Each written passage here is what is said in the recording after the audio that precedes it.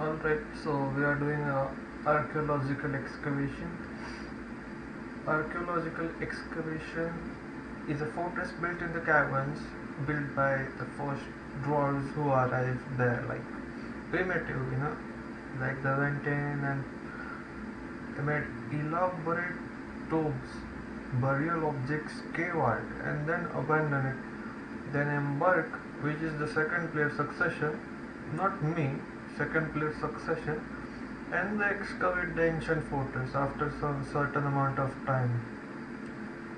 Sort of like adventure but reclamation. Difficulty, I've set it to high, not very high. Savage. Usefulness is variable. You can set up things for your second dwarfs, that's certainly something.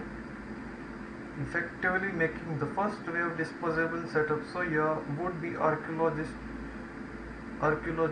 to dig up and exploit the new home. Such as the struggles I have, the next player won't have.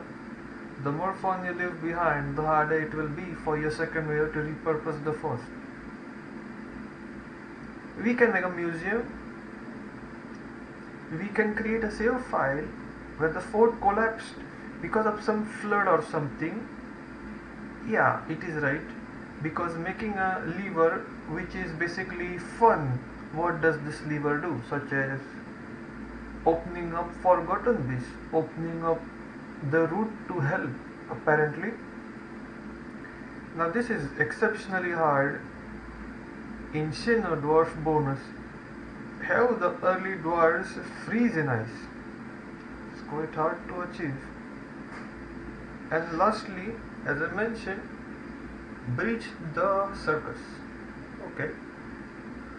Do a cave-in to the hidden fun stuff after fighting it, leaving multiple signs of battle in the fortress. Now I have been working on this, and there is the cavern below. So the player after me will be taking over this fort. Now I'll be showing only this much of this fort. Okay, that's your archaeological excavation. Now I'll be showing only this much of the fort because there is nothing else to show really.